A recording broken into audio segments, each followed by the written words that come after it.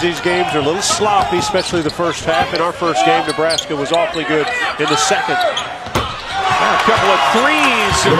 Matthews out for Odiasi, the big man, will take a shot. Long rebound. Nobody wanted it at first, and now Porter tracks it down. Porter will attack. And got it. And one.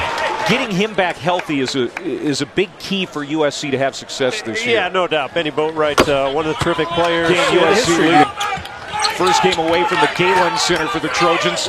They're 2-1 on the year with a loss to a very good Vanderbilt team. Porter got it. The lefty hits the three. This kid was the rebound on the backside. Under 5 minutes to go here, first half. It's Weaver hitting the three off the bench. He's hot right away. So we shoot. They can do things.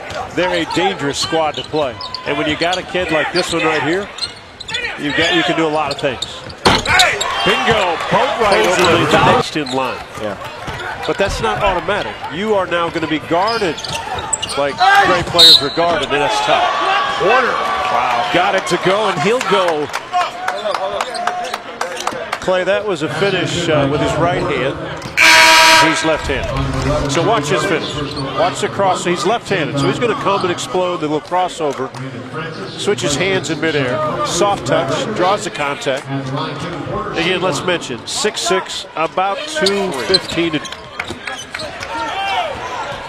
And there's a turnover for the Red Raiders on their opening possession. Porter is able to get it to roll in on the flush. That's house low. He's got 14, 12 in the second half. Porter from the corner. Man, this is a hot shooting half. Absolutely. Shot clock winding down to the end, and you get a bucket for the next couple of weeks. So they're going to continue to be challenged. And that's going to do it. What a character win for these Texas Tech Red Raiders. Down 13 in the first half. Claw their way back with a dynamite second half and win it 78-63. Well, Chris Beard found out quite a bit about his team.